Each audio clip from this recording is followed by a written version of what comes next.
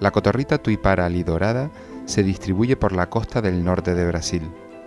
Les gusta vivir en grupos pequeños y después de la cría las bandadas suelen ser hasta de un centenar de ejemplares. Se alimentan de néctar, flores, semillas y frutos. Con plumaje verde y cola corta destacan principalmente por su pico largo alargado y sus marcas dorado-anaranjadas en las alas. Estas marcas no están presentes en los juveniles. Esta subespecie presenta una pequeña marca de color naranja intenso por encima del pico y también por debajo. Es la diferencia principal con la especie nominal. Su grado de amenaza en la naturaleza es de preocupación menor, aunque no se conocen bien todas sus poblaciones. Bajo cuidado humano no son frecuentes.